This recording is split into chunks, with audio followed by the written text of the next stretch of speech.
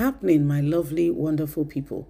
Alhaji Atiku Abubakar, the former vice president of Nigeria, has sent a serious message to Senate requesting or making a demand for 6 years single tenure for presidents so that, they don't have to stay there and have a recontest and, all the things that follows. He said for him, he feels very strongly that if they have a single tenure, yes, they have a single tenure, and that tenure is for, that tenure goes on and is for 6 years. People have enough time, ample time to be able to execute all that they have planned, for that very season. So you come prepared knowing you have 6 years, not that you finish 4 years and you are hoping for another 4 years. So you move things to the next season, if you get what I mean. Some people will not work, or they will work in the first tenure and do nothing in the second tenure. I think there is some sense in there.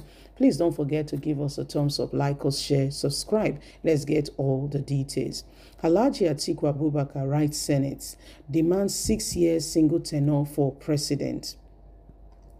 The former vice president, Alhaji Atiku Abubakar, has demanded an amendment to the constitution to allow a 6 year single tenure for the president and state governors.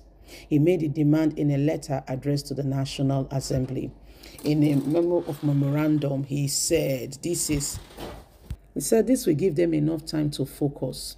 In a memorandum to the Senate Committee on Constitutional Review, Atiku also provided enough evidence to say the presidency should be rotated between the North and the South, saying this will help and it will bring a bit of direction and succor to everyone, as there will be more focus and determination, with everyone knowing that there is time for everything.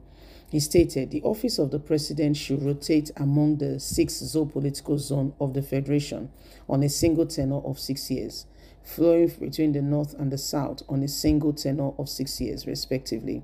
Atiku urged the National Assembly to amend Section 135, subsection 2, and reads, subject to the provision of Section 1, and President should vacate his office at the expiration of period of 6 years.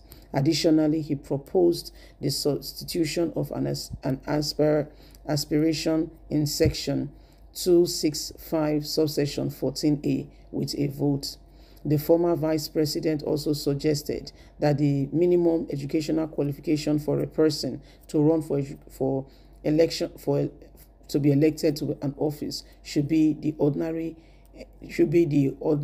national diploma instead of the senior school certificate. We think the diploma for such a high position is okay.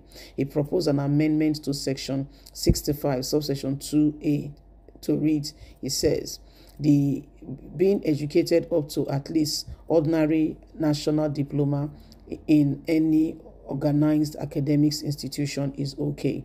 Furthermore, he recommended the insertion of a paragraph in Section 65, subsection 2a(1), which reads, evidence of certificates of all educational qualification of a candidate should be subjected to the Independent National Electoral Commission or an affidavit by the candidate in the event of loss of his or educational certificate qualification obtained. Dates starting the schools attended. Atiku advocate for political parties to have more power in the candidate selection process. He proposed an amendment to Section 62, which read, he is member of a political party whose name is in a register to be made available to his political party, to the Independent National Electoral Commission, 30 days before the conduct of political party primaries, and is sponsored by the party. He said this will go ahead to bring further direction and give us a further focus and drive on all of this, rather than leaving it vague and just assuming that a secondary school graduate is enough to lead the people, where we have professors and other pedigrees of importance in the nation. Nigeria needs direction, and we need it from minds who are ready into the first day century. Atiku, I think you have points in all of these matters you have related out there. I think you have points that we should really look upon. I think you have points, because the truth of it is we cannot continue in the same way that we have. You know why they reduced you know why they said, okay, first of all, it was primary 6 to lead a country where we have professors, doctors, okay,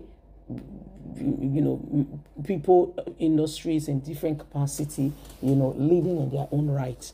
You have a primary 6 certificate holder or someone that did not go to school being the highest person who goes to represent them internationally in today's 24th century where technology has moved.